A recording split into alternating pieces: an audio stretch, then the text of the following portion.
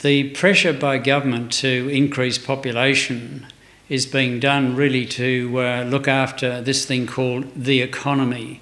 It's not being done to improve the lives of ordinary people living in Australia's cities.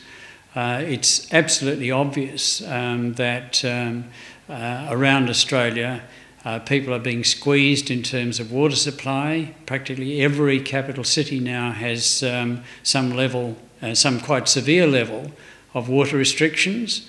Those water restrictions are going to become more intense as time goes on, as climate change changes the availability of water.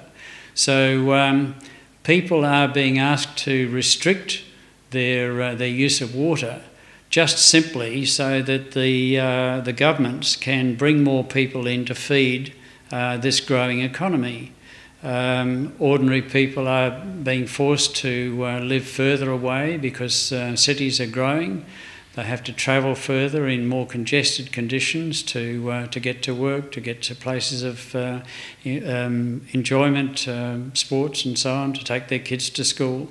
They're having to suffer all sorts of losses of the freedoms which we have taken for granted simply because populations are growing.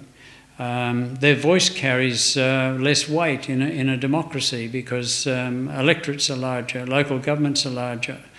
There's a whole host of ways in which people are losing freedoms, losing quality of life as populations increase.